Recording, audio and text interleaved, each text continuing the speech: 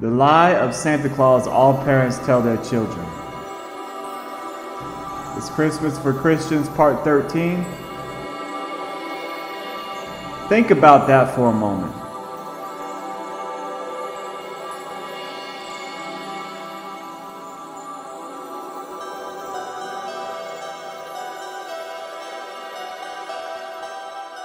Parents all over the world have been telling bold-faced lies to their children since birth about a fat man in a red suit that comes down the chimney to place gifts underneath the tree.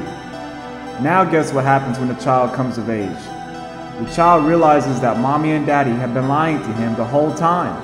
And not only that, but this child realizes that it worked. He actually realizes that his parents lied to him and he believed them. So now he has concrete evidence that lying is a resourceful tool that he can use to his advantage. And his own parents taught him. The fabled Santa Claus also deserves our attention.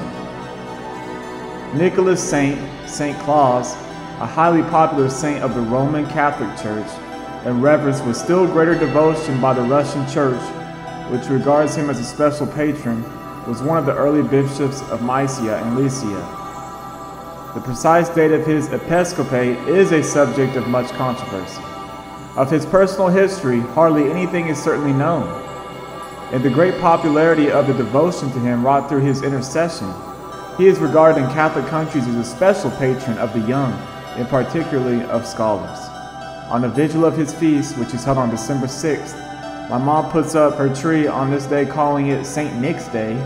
A person in the appearance and costume of a bishop assembles the children of a family or a school and distributes among them to the good, guilt nuts, sweetmeats, and other little presents as the rewards of good conduct. To the naughty ones, redoubtable punishment, Klonbach.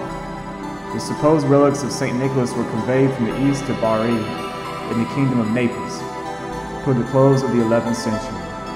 Thus the fable is a part of the old relic worshipping traditions of a corrupt church. The nearness of his feast in December to the Christmas festival led to associating the saint and the present-giving idea with the feast of December 25th. We must admit, in the light of the Bible, that it is very foolish and wrong to teach little children the tales of Santa Claus. Little children, keep yourselves from idols. God bless and amen.